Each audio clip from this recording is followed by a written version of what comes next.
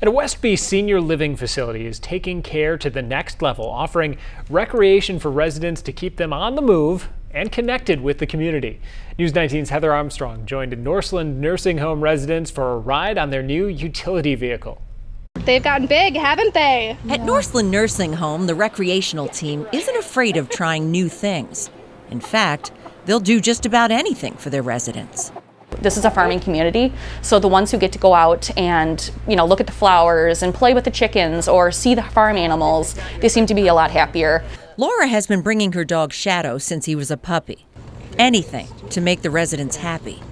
But just when you think they've tried it all, a new adventure for even the wheelchair-bound. It's actually donated in memory of Gilbert and Anna Liam by the Liam family.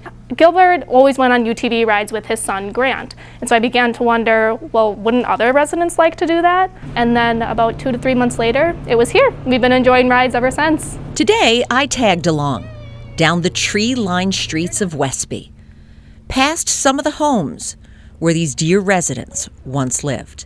All sharing stories, some more talkative than others, but all seeming to soak it in. Triggers a feeling in not just their mind but their heart, and it just uncontrollably makes them happy.